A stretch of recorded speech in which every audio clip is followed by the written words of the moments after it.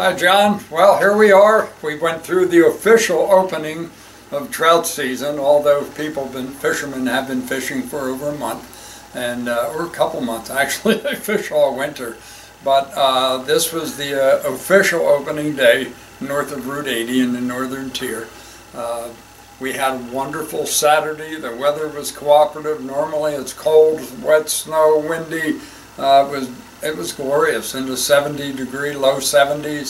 So what a great kickoff to a season.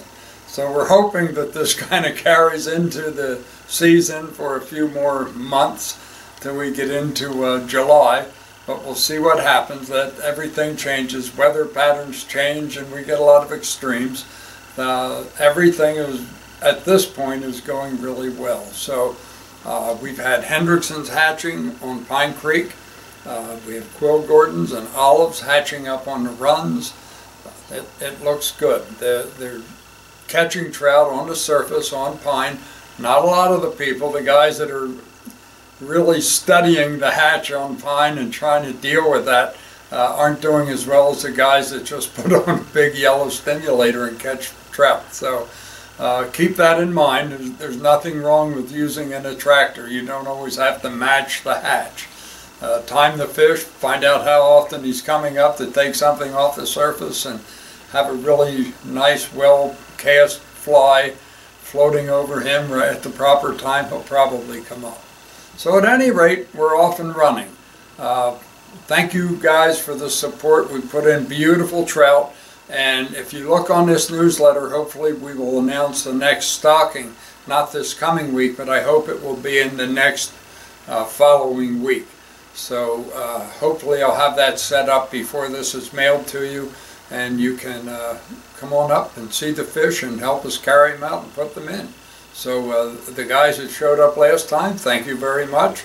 The people who are fishing, we've had lots and lots of thrilling remarks and responses on the email, so thanks, and we'll see you at the next one. Now, a little more.